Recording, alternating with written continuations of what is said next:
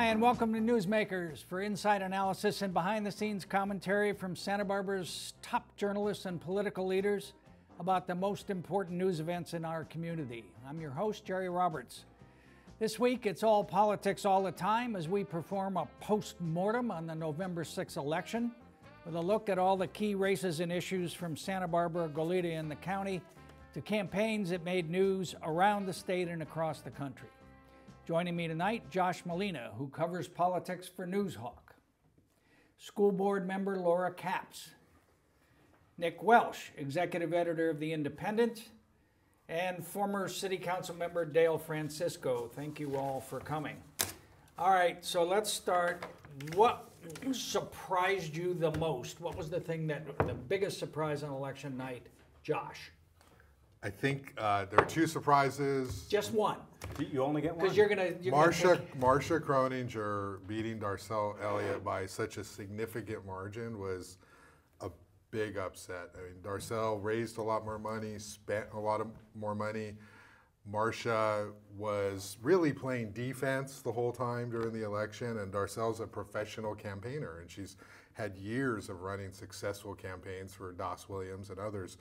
The fact that she lost so big was surprising. I think you predicted Darcel would win. I think it was actually Nick, but what surprised you the most? Locally, that surprised me the most, for sure.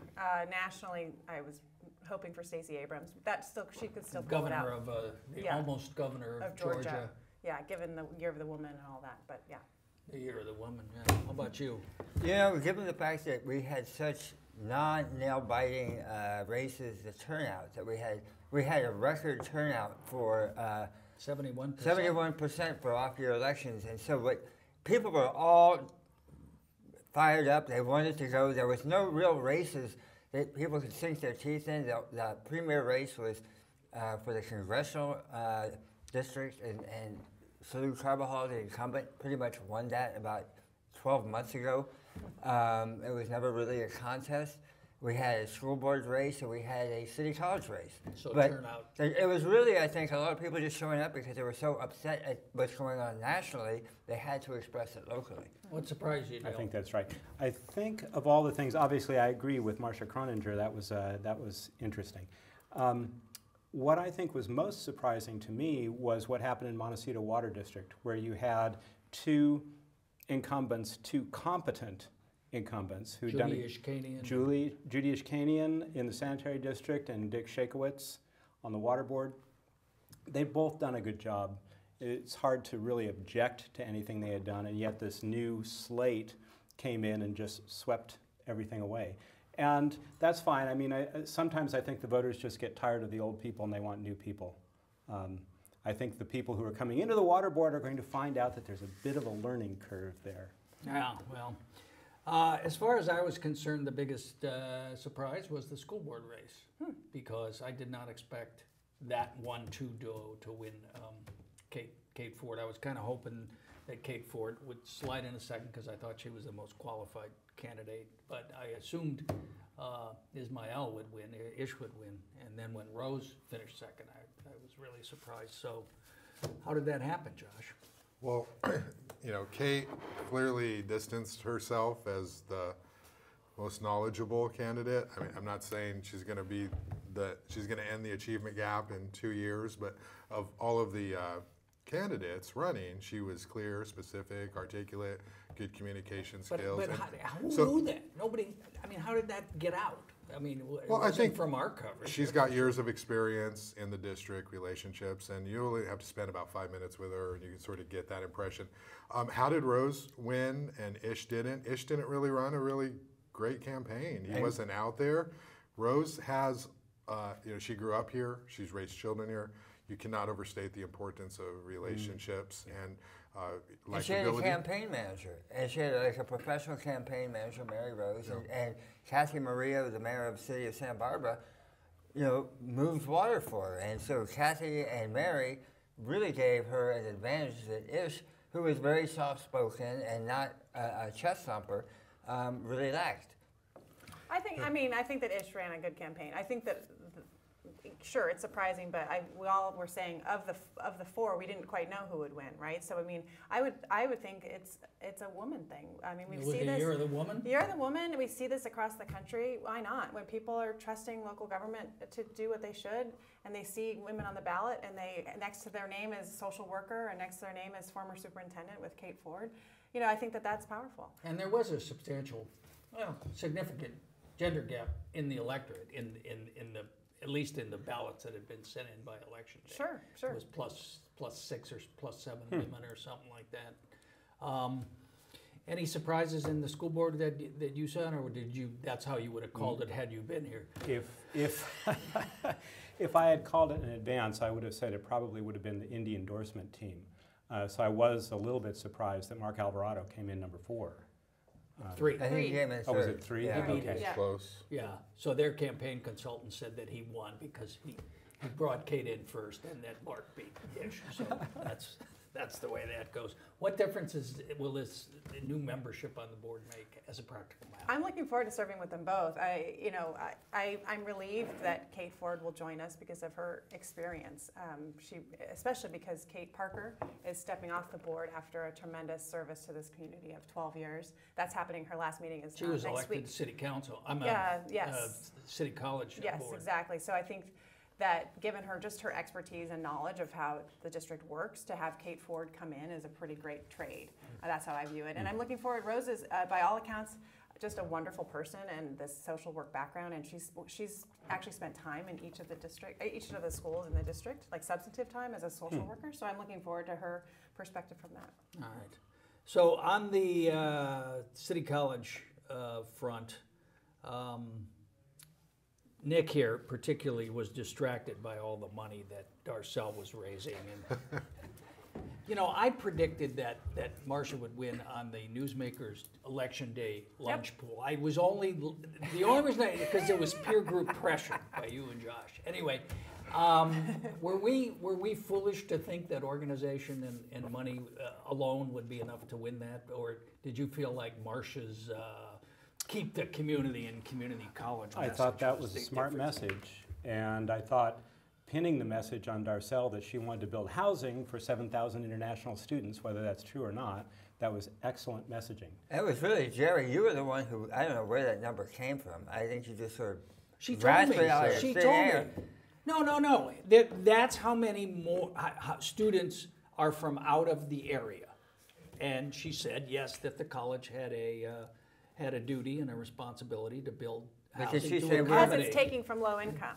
What's that? Because that was the argument. That's the argument.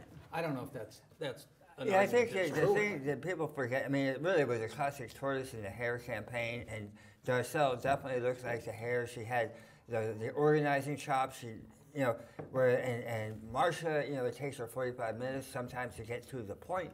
But the deal is, Marcia. I know people like that. Marcia spent a year preparing, going to city college meetings, watching them before she ever jumped in. So she is like this ridiculously thorough, prepared person. And although she didn't run a flashy campaign or one that we saw, but she was sending out emails, and if you looked at them, there were these photographs of housing complexes that were like 6 and 7 stories high that would sort of engulf and canyonize anything.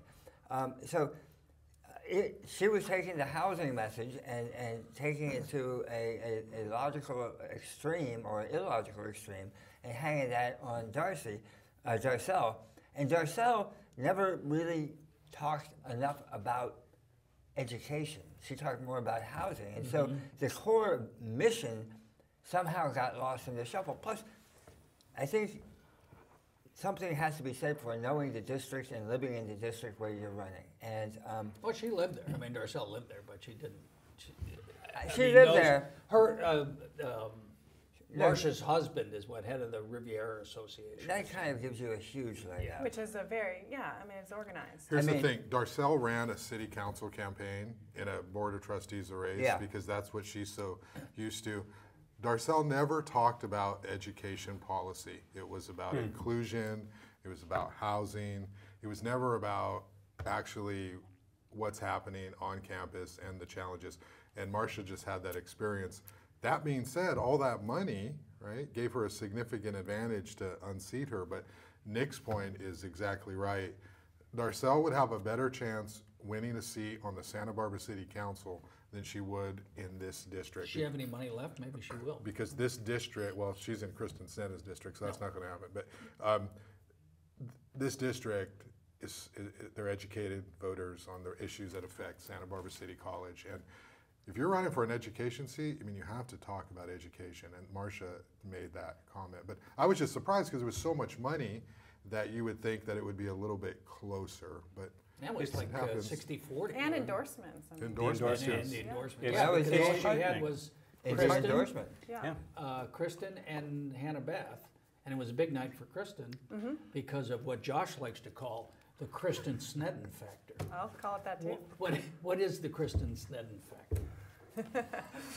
Well, what is it? I mean, she was behind this election, as you pointed out too. She was behind Marcia and she was behind Kate strongly. And she actually recruited Kate to run. So there you go. But like her, Kate and Marcia are kind of very high quality women candidates without who the never got a endorsement without the endorsement of the Democratic Party. And our Democrats. Do you think that we overestimate the importance of the Democratic Party, Josh particularly? We've certainly seen a lot of Democratic Party endorsed candidates not make it, and it is a mystery to me what their selection process is. I mean, if they had both Kristen Sneddon, and no offense to Jim Scafidi, but Jim Scafidi, who as a candidate was rather colorless. If they had those two sitting there together, how would they possibly pick Jim? They didn't. It's well, because, we don't need to go back to this, but yeah. she jumped in way late. And she admits she didn't get in until very late. I think the Democratic Party is still hugely influential because you have this network and this infrastructure of people campaigning for you. The problem with Darcel was it was in this limited district. If it were this bigger district, I think Darcel wins. Duraka Larimore Hall, your buddy. I don't know his exact role. Full and frank exchange of views. Facebook's a great place for that. If he's taking less, Nobody hears it. if he's taking less of a role in being sort of the mastermind of the politics, which he says he is, I think we are going to see fewer Democrats getting elected because, for whatever you think of Duraka, he's extraordinarily effective as a mastermind, and if he's not as involved, we're going to see more candidates who are going to get elected that are not endorsed by the party. Gail, just email me and I'll send you Josh's personal. I like that. I like that. I want that on my tombstone. Highly effective as a mastermind. Yes. All right. So Salud, to the shock of everyone, was reelected, but he 12 points. That was pretty good. That is pretty good. That surprised me. That was a surprise. We set that over under at 9. What did you? Yeah, I think I had it at, I can't remember, 9. Yeah, Yeah, it was a 10. but I mean, the bigger surprise for him, I think, is great that he gets to go back and be in the majority, which is just a game changer for a job. I mean, he actually can push legislation and get it passed. All the way over to the Senate. We're almost at. But no, Some things. I mean, I think that Justin Fareed was a victim of Republican triage. The Republican Party had to throw the widows and orphans overboard because there was a rout on, and so that they had to defend defendable seats. And they looked at Santa Barbara and they said, why are we going to put money here? We don't have that kind of money when everybody else was getting. But 40 Republicans quit in the past year or announced their retirement because they couldn't get along with Trump. So that opened up this huge opportunity for the Democrats. And in that context, the Republicans didn't have the resources to put any chips down on poor Justin, now making a third and perhaps final What do you think? I mean, your point is that it's very tough. Really hard to beat. It doesn't matter what it is. I mean, in a wave election year like 2010, for instance, the chances of a congressman getting reelected are 85%, an incumbent 85% chance of being reelected, regardless of. And in many in many congressional elections, it's 98%.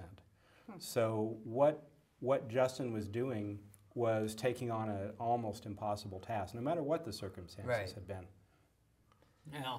And Salud, you know, unless he does something really like egregious. Exactly, exactly. There has to be, in order for an incumbent to lose, there has to be some kind of disqualifying scandal or just gross ineptitude. Like Duncan Hunter, for example. We're saying to be on the way. I mean, we saw, I think we're at 32 Dems flipped seats this cycle.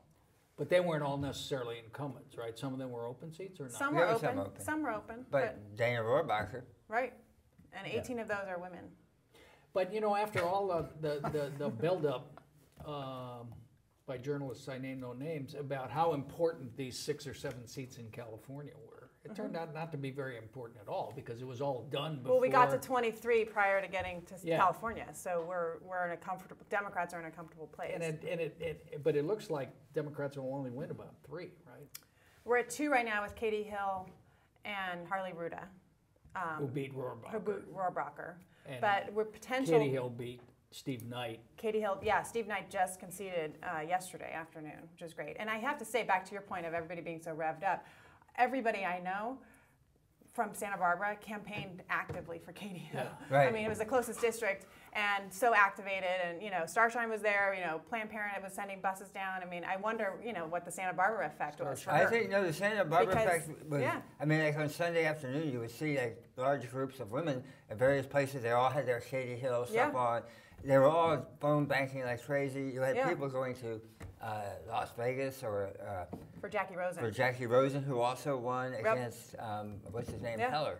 Yeah. And Katie Hill, when she was here in Santa Barbara, when you interviewed her, I was with her Monday night before the election, and her finance person told me that the fundraiser she did here was their best fundraiser of the cycle, which is significant. She raised right? She raised $8 million. So, you know. At Susan Rose's house? No, they raised about $90,000 at Susan Rose's house from Santa Barbarans, and then but $8 million total, which is just, I mean, crazy. Wow. Do you think that the work of women from Santa Barbara was more or less important than the $5 million that Michael Bloomberg put in? They might have, you know, on the ground, kind boots of on the ground, boots on the ground. You said something interesting because the other Katie was Katie Porter, who was running down in Orange County. Orange County, against Mimi Walters. But you said something interesting about the difference between those two campaigns, those two Democratic Katies, that they did differently. So I've been spending time with their campaigns because of this poverty pact that I work on. But one interesting part is that Katie Porter, who is poised to lose, although it's not definitive, there's still a lot of votes out there. She actually ran a lot of ads with Trump, whereas Katie Hill didn't, never mentioned Trump, and that, and in your interview you experienced that, and that seems to have been a winning strategy. Because at this slice of the pie, with such a divisive nature of this midterms, people sort of know where they are on Trump. And you're only really speaking to such a small margin of undecideds, because everyone's so activated that those undecideds on the congressional, they really want to hear the issues and how you're going to actually improve their lives. And they don't really want to hear about Trump. So Katie Hill's campaign made the strategic decision to just focus on her, focus on healthcare, focus on, the bread and butter issues that, hopefully, got her to Congress. Yeah. In the city, voters approved measures B and C. Measure B will give us even year elections rather. And Dale, you think this is a much needed reform? That's exactly right. And no, that's the final nail in the coffin of the Republican Party in Santa Barbara. You heard it here first. It really is. Well, I mean. Actually, with districts, it may not be. No, I think with districts, it's additive, unfortunately. The problem with even year elections for the city, I think, is, and this is the argument that I made years ago when we had an election on this last time, is it will inevitably de-emphasize city issues. That's just the truth. The city will be the tail end of a very long ballot. And it's true that fewer people vote in those odd year elections, but the people who vote are totally focused on the city issues, which I think is better. But the people have decided differently. Yeah. So was there a previous election on this? 2015. It failed. No, it failed. That was. It was, I don't remember the year, but it So did fail. it went from failing to 72% or something? Yeah. Yeah. In 3 years? How Well, did that happen? Because David it's Pritchett. an even year this year, and Oh. it's just, Well, the other thing That's was not the only reason that that police and was a fire campaign. Yeah. put a lot of money to oppose it last time. There Right. was a active, organized, influential campaign against it before. There was no campaign at all, one way or the other this time, except the Dems put it on the door knockers. so the thing is that the Democratic Party, going back in the even year, there's a ticket, so they're going to be out advocating for their Yeah. more voter turnout means Democrats are going to win. Lower voter turnout means Republicans have a better chance. So Dale's right. It's going to take a crossover Republican candidate to win a seat, I think, in some of these And you think districts. that this increase is a bad trend for Republicans has already been made worse by district elections? There's no right. I mean, chance? the district elections pretty much guaranteed 2 seats to Democrats, period. It's a form of gerrymandering. We always know that Districts 1 and Districts 3 are going to elect Democrats. Whether they get the endorsement or not, I mean, Jason ran without the endorsement of the party and won. This, again, you have a much higher Democratic turnout in even year elections. That's just reality. Yeah. All right. And then we had Measure C. Josh, we'll have a special online version where you can explain the rules of Measure C of how we fill a vacancy in the districts. Measures G and H, though, were interesting because they were both about reapportionment. They both talked about creating an independent commission to redraw the maps for the supervisor seats. G1, H did not. Why? The Democratic Party put all its marbles behind Measure G, which had more members on the committee. It was more diversity, et cetera, et cetera. Well, 11 members versus as opposed to 5. Right. And so the Democrats, and particularly out in Isla Vista, apparently, I'm hearing anecdotally that students and people who are concerned about Isla Vista and where it fits into the political jigsaw puzzle took the Republican oil company backed version personally. What's wrong with oil? Huh? Yeah, they took it personally and reacted accordingly. So the Measure G advertising from San Luis Obispo Had nothing to do with it. had nothing to do. I don't think there was any sort of spillover radiation. But the Republican, or the specter of the Republican threat, was that they were going to somehow split Isla Vista in half, and they would lose their vote, be disenfranchised. The long-term trend in the county, at least right now, and who knows, it could change, but the long-term trend is larger population in the North County and a static, more or less, population on the South Coast. Long-term, eventually, that's going to create incredible pressure to keep Isla Vista in the 2nd District.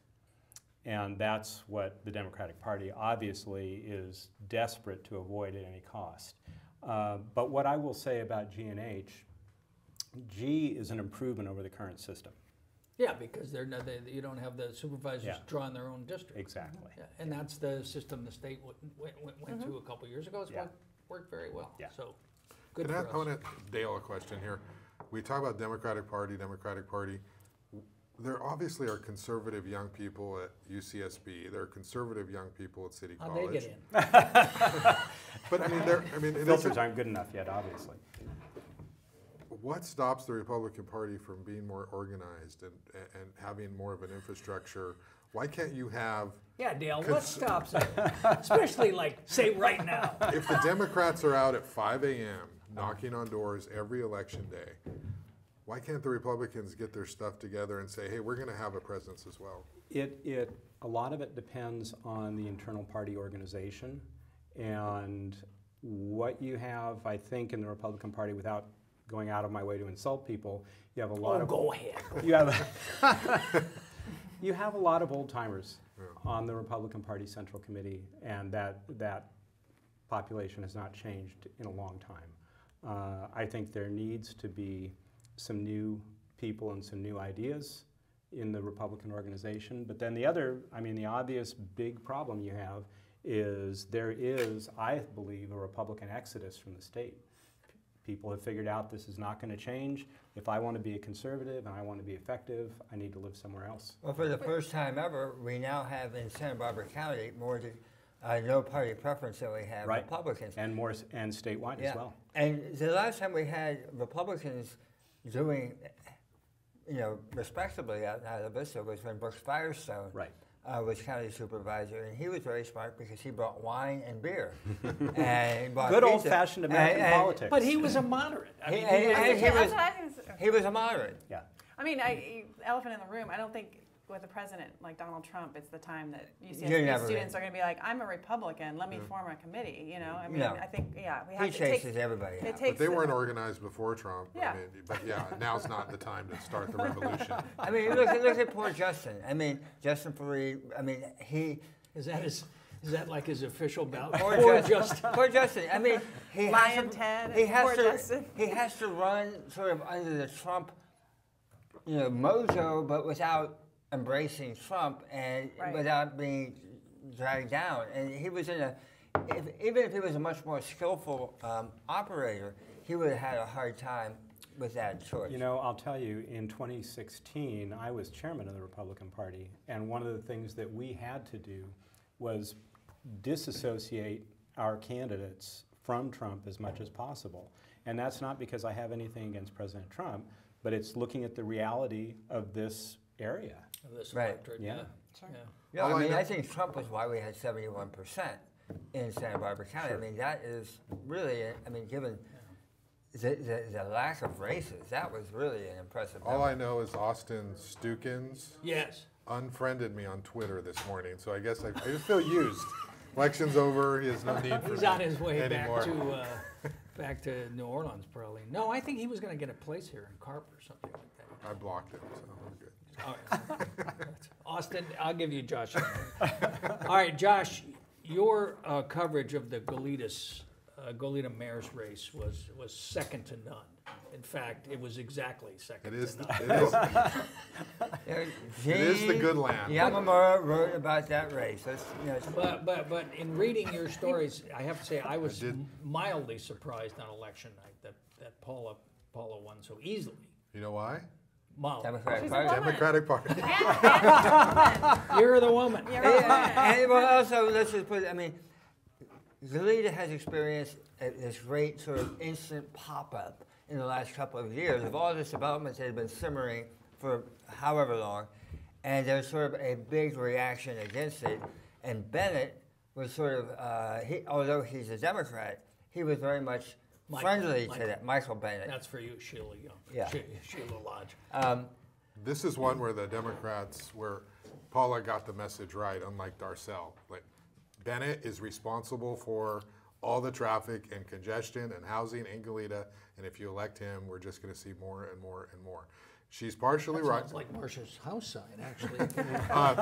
And that was super effective.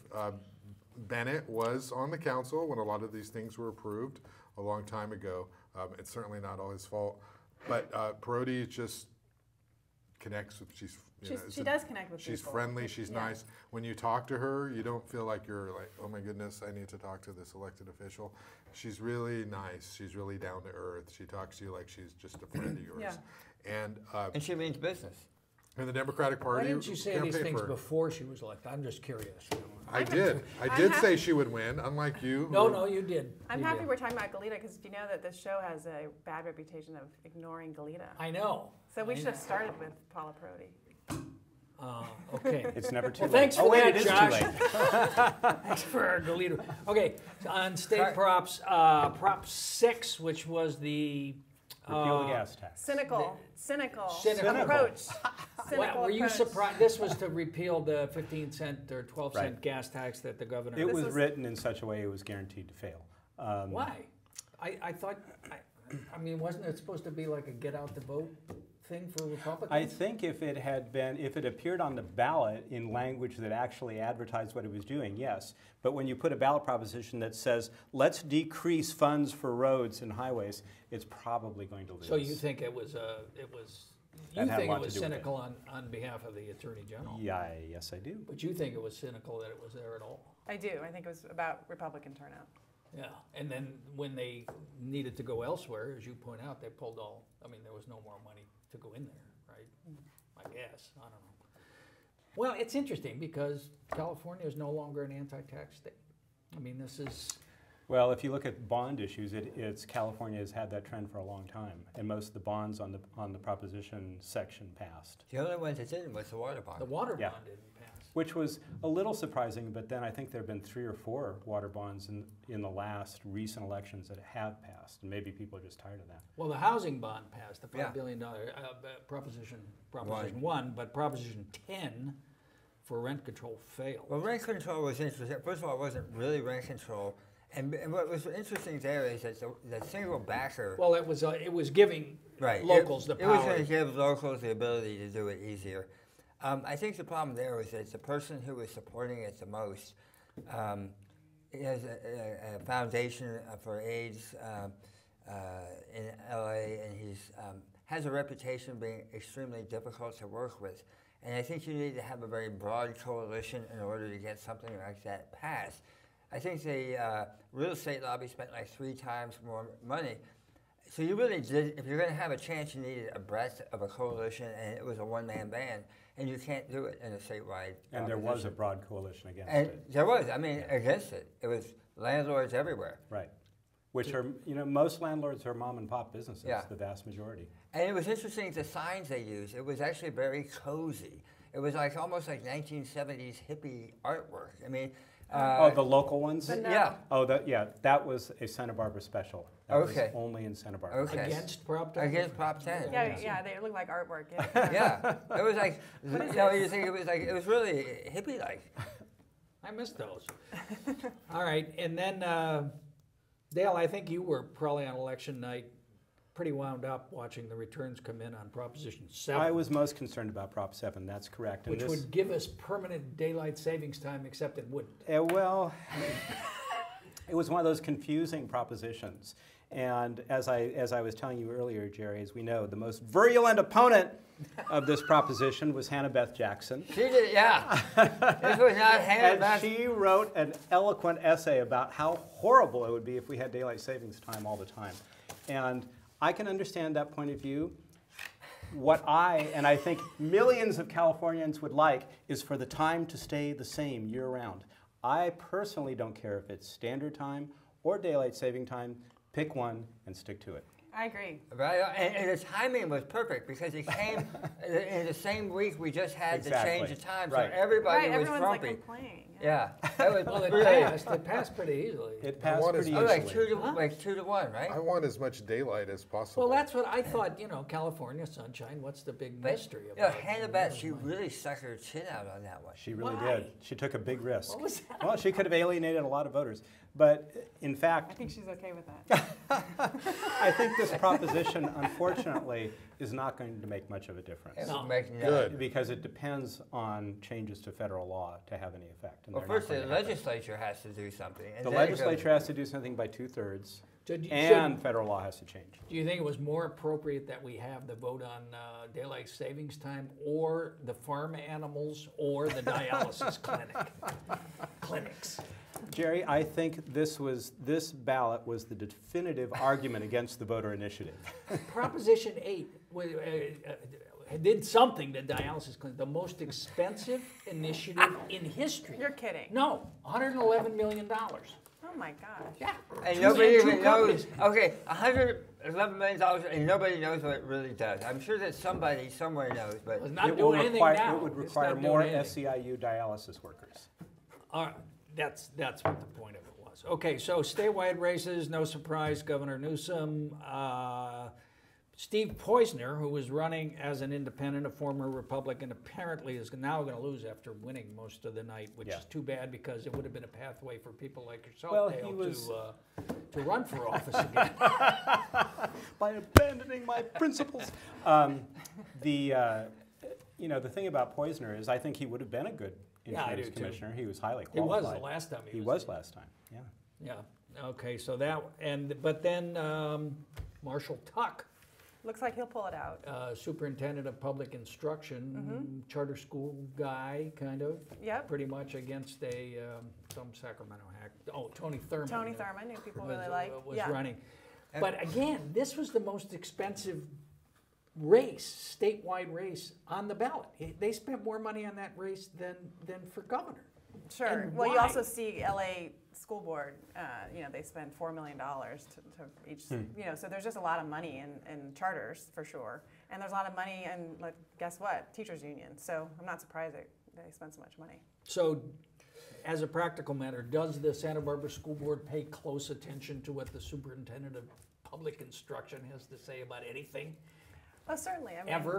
there's code. Yeah, I mean, there's, but it's less important than one might think. All right.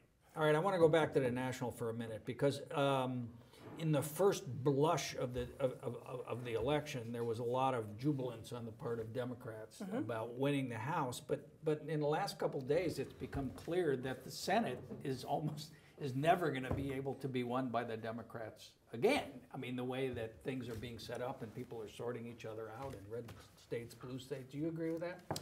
I don't necessarily agree with that because politics is always surprising. However, it was an interesting night for both parties, I think. The Democrats obviously, didn't do as well as they had hoped.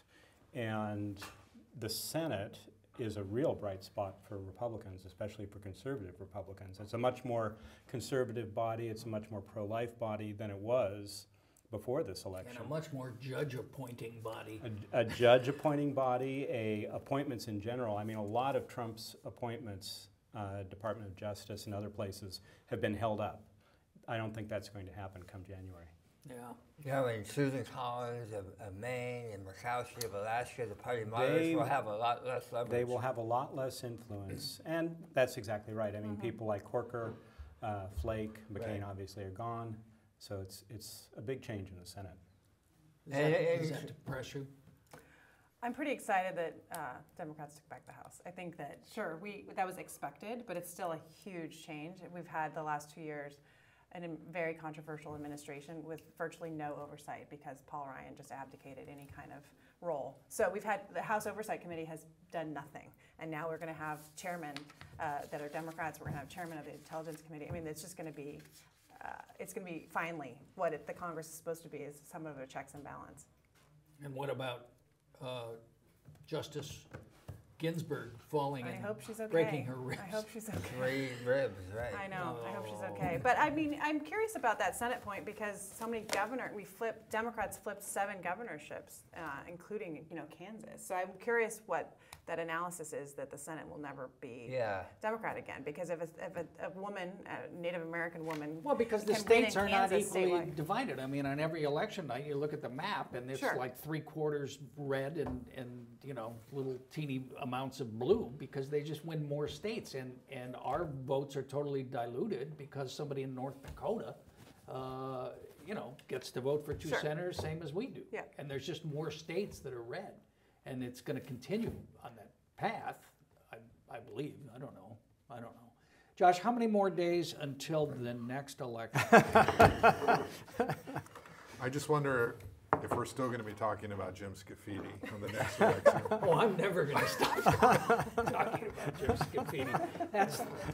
Isn't that the greatest argument against early endorsements ever? Oh my gosh, we're going back Come there on, again. Jim. Come on. Don't be mean. I'm not. Don't be mean. But It's I up there. agree. This idea that somehow the party has to come out and endorse people as soon as there's a chance to do it is crazy. To me. Kristen Sneddon should be the flag bearer of the Democratic Party, and she's not. I mean, You know why she isn't? solid. What I suspect is the deal here is that Kristen Sneddon and Kate Ford both come out of the charter school tradition. So, Kristen Sneddon was the chairman or the president of the board at Peabody, which is a charter school. That's true. And I think that the Democratic Party really has a hard time accommodating charter schools. And I think, Kristen was going to have a hard time getting the Democratic Party endorsement, even if the timing had worked out. I don't I mean, I think that that's a statewide argument that there's a division between charter versus non-charter, but I have not experienced it here, and we have. But we're not talking about for-profit. Yeah, anyway. I mean, we have a progressive board as it is now, and we're supportive. We're thrilled with. Was it the Doss 3 Williams charters on the that we board have. of Peabody Charter School? I mean, so Is he trying to get us Peabody Charter School is Wow, a yeah. charter school, but they have union employees. It's not an anti-union Right. split. So I'd be, if that was part of the calculus, I'd be surprised. I think Kate got in after the endorsement, Kate Ford. So I think it's more to the timing than it is to her qualifications Right. or her Do affiliation. you agree with me, Josh? Yes, the Dodgers will win next year. Yeah, okay, let's take that. With the election of Kate Ford and the re-election of Marsha Croninger, with the support of Kristen Sneddon and in one case Hannah Beth Jackson, that those 4, along with Laura Capps, who is at her own tiffs with the Democratic Party, just ask Mayor Hal Conklin about that, that there is now sort of an informal caucus of independent, very high quality elected women officials who will act as a counterweight to the Democratic Party in future elections. Do you agree with him on that? Can you repeat your question? All right, well, it's good to know that Josh is on board with that, and thanks to Josh Molina, Laura Capps, Nick Welsh, and Dale Francisco. Thank you all for watching. Please visit our website, newsmakerswithjr.com, to check out my blog posts on politics and media in Santa Barbara and beyond, and also our YouTube channel, where you will find, if you have insomnia, an archive of past shows and interviews. Thanks again to our director, J.P. Montalvo, to our crew, Brad, J, Tara, Adam, Coral, Brad, and Troy. Well, a lot of crew. And as always, our senior, top-ranking, high-powered, high-energy executive producer, Hap Freund. Thanks for watching. We'll see you next time on Newsmakers.